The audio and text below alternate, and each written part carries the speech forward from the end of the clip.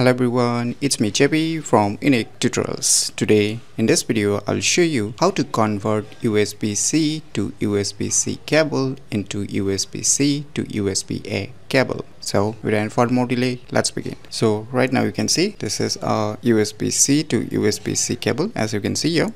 So most of the modern smartphones or laptops or computers comes with the USB Type-C cable. So if you have older computers or older mobile chargers which is a USB-A connector, then it really becomes a problem that you need to purchase a new mobile charger or computer chargers, or it becomes even difficult for the older computers to connect this kind of USB-C to USB-C, which is a USB-A connecting port. So for this, what you can do is you can get a USB-C female to USB-A adapter, as you can see here. So I'll be leaving this product purchase link on the video description, so you can click there and check out by yourself. So now you can see here, this is a USB-C female connector where you can insert your USB-C cable just like this, and it has a USB-A male connector which you can plug it on your older device like the older mobile chargers or your USB-A port of your respective computers or laptops. So let us check if we can charge or not by using this adapter. Now let us try to charge my mobile devices. So let me power on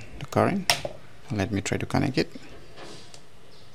So you can see it perfectly works. So by getting this USB-C female to USB-A adapter, you can easily convert your USB-C to USB-C cable into USB-C to USB-A cable very easily. So if you never known about these cool tricks, then you should definitely give it a try. So if you find this video tutorial useful, please click on the thumbs like button, and if you're new to our channel, click on the subscribe button, and lastly, thanks for watching.